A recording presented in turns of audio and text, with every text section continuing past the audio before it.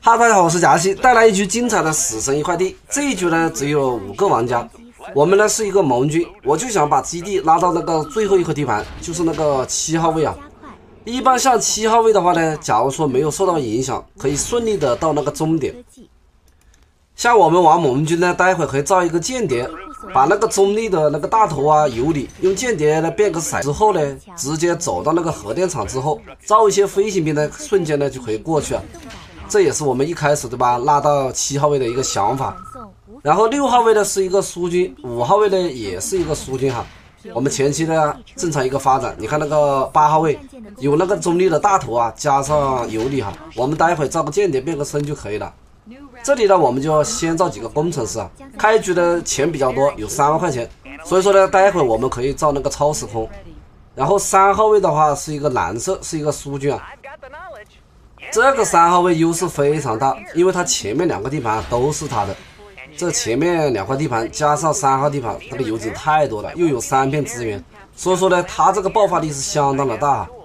我们工程师把8号位那个油井占了，一会像超时空呢这些重要的建筑啊，我们肯定要放在8号位哈。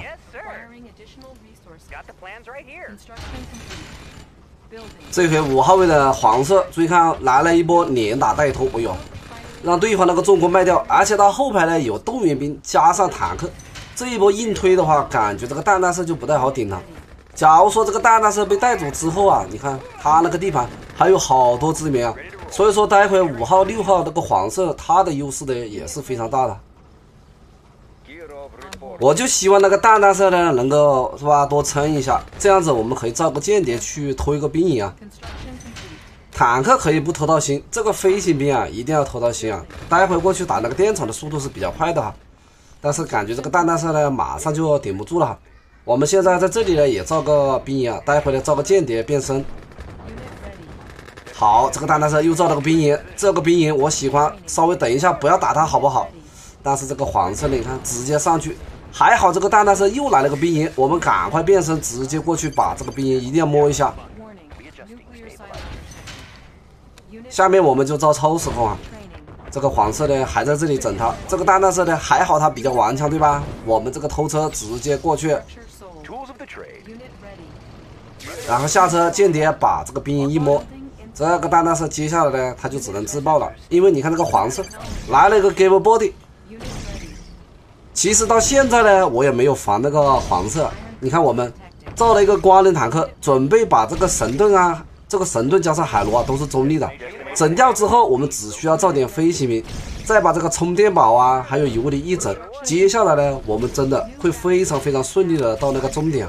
而那个黄色的一开始我也没把它当回事了，因为它呢可以选择去那个左上角对吧，最终回到1号位。他这里来了一个基多夫，感觉呢想要过来整我，但是你看他这个基多夫呢选择炸桥，这个桥呢都是单向桥，一旦断了之后呢我是没办法修的哈。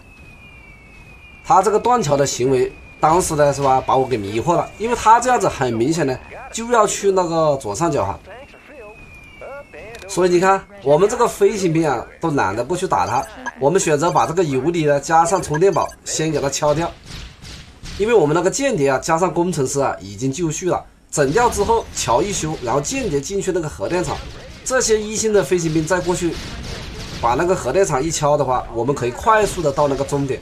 一旦到了终点之后，我们就可以安安静静的享受，即使那个黄色去的那个1号位再发展呢我们也不慌哈。然后呢我们补一个基地，工程师把桥一修，我们这个间谍呢已经准备就绪了哈。好，再打掉光能，哎呀，但是那个工程师刚刚被那个光能塔给整掉了，我们再来一个。到这的时候呢，一切都按照呢我设想的，我们呢可以快速的到那个终点。但是你看情况有变，看到没有？这个黄色它的铁幕已经好了，他把这个桥一修，这个加斯呢很明显对吧？想过来整我，我这个超时空呢手速慢了一点点，不过他这样冲过来呢，我们也不慌哈。好，我们超时空把对方的履带车砸掉，他这样子过来想打我呢，也占不到什么太大便宜啊，顶多就是一个互相伤害。这个超时空换掉呢也无所谓哈。我们吃掉他的坦克，这一波呢完全对吧，还是可以守住的。我们工程师继续修桥，那个间谍呢，我们还在后排，还没有进去那个核电厂。但是你看那个黄色就是要过来整我哈。假如我们这个地盘丢了的话呢，我们想回去啊，根本呢也回不去了，因为那个桥断了，我是没有办法去那个左上角，所以呢，我们只能拿飞机兵强行过去防守啊。好，我们手上放根棒，这样子呢，多少可以守一下，再把后面的坦克派过来。这个家伙呢，还造了核弹啊，因为他占了2块地盘，这个经济还是可以的。现在这一波呢，我们守住了，你看我们这个间谍，直到现在呢才准备过去哈。先用坦克把这个桥整断，我们必须去终点，没有其他的路呢可以退啊。这个家伙的基多夫过来了，我们把飞行兵过来打掉这个基多夫。警告！黄色他这个铁幕装置马上就要好了，他这个架势呢，感觉还要过来跟我死磕，这样子其实死磕呢，最终的结局就是2败俱伤哈。他完全可以去那个左上角，偏偏呢要抢我的地盘。这家伙这个架势应该就是想来抢我这个胜利的果实，对吧？毕竟刚刚我们把这个充电宝整掉了哈。这家伙一波铁幕冲进来没有关系啊。他这个坦克不多，我们这里呢有根棒。他把这个钱呢也花了很多造那个核弹，肯定手上也没多少存款哈。这样子这一波呢，我们对吧又守住了哈。你看我们这个飞行兵配合光灵棒，他想这样抢攻肯定是打不下，我们直接点掉履带车，再点掉坦克，后排的坦克我们赶快过来，再把这个桥呢整断。你说你对吧？好端端的左上角不去，偏偏要跟我死磕，这样子何苦呢？何必哈？这家伙的核弹马上就好了，我们先用飞行兵正好呢抓住一个漏洞，他这里没有防空啊，打掉这个铁幕装置。然后再用坦克把这个桥一断，他现在没有铁幕的话呢，根本是吧没办法过的，毕竟我们这里呢有根棒，而且这里呢还有个门神啊。但是呢，这回你看对方来了一发核弹，我们赶快把建筑卖掉。还好这里呢有个支点，有个兵营啊。这个家伙呢就是要跟我死磕到底啊。我们上去点掉履带车。目前手上呢就只有2、3千块钱了，我们其实经济不是很好，只有2个油井，然后呢你看上面就那么一点点矿柱啊，所以说呢接下来我们一定要快点过去，因为那个终点呢有油井，还有很多矿啊。这个黄色坦克不多对吧？我们直接上去点掉坦克。好，再点掉一个。这个家伙有钱哈，你看这个坦克源源不断的出来，他这个牛车有点多啊，我们直接再点掉一个。但是这个小飞熊啊，被这个苏军的牛车刮一刮，那个血呢瞬间就没了。而且这家伙呢，刚刚又造了一个重工，这2块地方的经济那是真的好啊。现在对方呢，核弹加上铁幕，你看这个坦克是吧，又从重工里面出来了。他现在呢，接下来进攻又要用铁幕了，我们只能呢选择把那个桥呢继续整断。现在外面除了我们2个人一直在死磕的话呢，还有一个蓝色。那个蓝色呢，正在那个10号位啊，准备打那个油桶啊。我们先把桥断掉。但是你看这家伙有钱对吧？造那个工程师马上就要修桥，他这样子一修桥呢，然后套上铁幕啊，我们这波防守呢就非常的困难了。你看对方一修桥，我们这个坦克赶快把这个桥一断，能撑一会呢是一会。毕竟我们有个间谍啊，可以进那个核电厂，然后用飞行兵打呢，可以快速的到终点啊。但是这个家伙呢，在后排又来了工程师。他现在铁幕装置已经好了，这个桥一修，感觉我们这一波对吧，根本顶不住。这个 BBU 车在下面呢，打不到那个工程师啊。现在你看怎么办？对方这波坦克我们根本是顶不住啊，顶不住呢，只能往前冲。能点掉几个履带车是几个，而且关键的是，大家看我们这个重工没了。这个家伙呢，把上面那个桥一修啊，他刚刚是整了个履带车，看到没有？把我重工偷了，偷完之后还在这里造兵营啊，准备偷我其他的建筑。大家说这一局还怎么玩？是不是没得玩了呀？我们这回只有一个基地，关键是这个8号位这个地盘呢已经失守了，我们再去8号位，再去那个终点呢，根本是去不了了。所以说打到这里怎么办？这个前面呢没办法去，只能选择战术性的后退。因为刚刚前面呢这个黄色把那个桥修好了，所以说呢我们这个基地呢就可以跑到那个左上角，真的是没有其他办法了，只能选择呢走那个回头路。但是走回头路的话呢，这家伙在那里看没有停了一个蜘蛛啊，我们还得先把那个蜘蛛整掉。这个黄色的一发核弹，他这个核弹不是砸我啊，他这个核弹去砸了那个10号位，因为10号位呢还有个蓝色在那里打油桶啊。这家伙看到没有？他把基地跑去8号位了。原来这家伙呢，他是想去那个终点哈。我们先把他这个履带车整掉哈。这个履带车一直守在这，我的飞行兵还没办法过去。好，坦克点掉履带车，然后飞行兵过去打掉蜘蛛。现在呢，我们就只能造飞行兵了。你看这个黄色把建筑全部卖掉了，我们赶快把基地跑到那个左上角去啊！再多造一点飞行兵，用这个飞行兵来保护一下。你看这个黄色，其实他现在呢坦克真的不多，只有3个。待会看一下这家伙怎么去那个终点哈。这个位置，这个基地停在这里呢，他那个无畏战舰他是炸不到的。我们再把这些建筑待会全部卖了哈。目前死神战舰马上要到达那个6号地盘。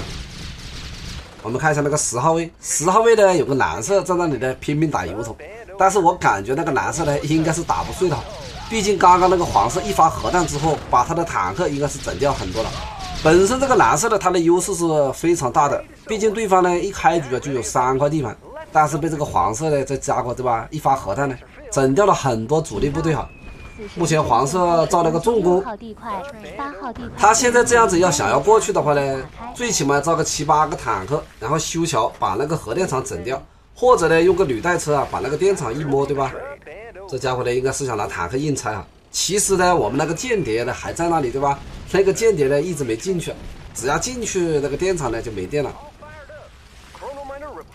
目前我们手上经济呢只有2000多，这个飞行兵呢也不能造多了。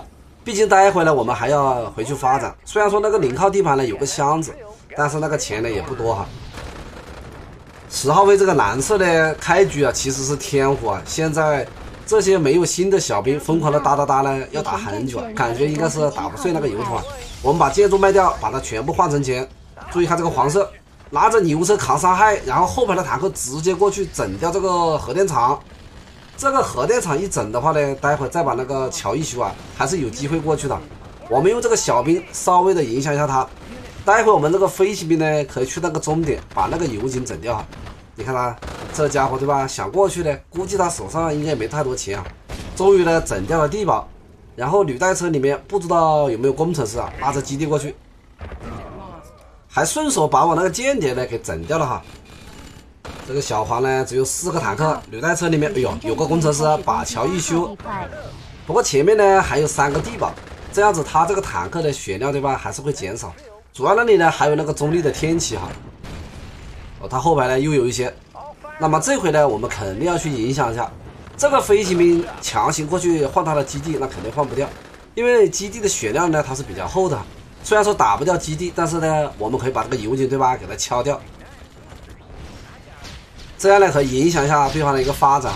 这里呢有那个中立的天启啊，假如说我飞行兵上去打的话，你看我们先点到这个履带车啊，这个天启的看到没有，那个子弹也会打飞行兵啊，所以呢当时我们那个飞行兵没有选强行过去呢打掉对方的基地啊，不着急啊，反正他呢想要出来打我，那必须对吧，把那个盟军的重工啊加上维修厂占了，而想占这个盟军的重工加维修厂呢，他必须要小心我这个飞行兵。假如说我们这个飞行兵把那个重工那个盟军重工啊一换掉的话，对方呢就造不了盟军基地，他就没办法造那个盟军兵营，造飞行兵啊也没办法造那个超时空，这样子他的坦克呢他就出不来呢，他就只能用基多夫啊加上那个核弹攻击啊。这个基多夫呢忽略不计，用核弹的话呢，我们可以在1号、2号对吧那个地盘上到处生根发芽。现在看没有，这个桥修好了呀，我们赶快拿着基地过去啊。稍微等这个辐射地带消失。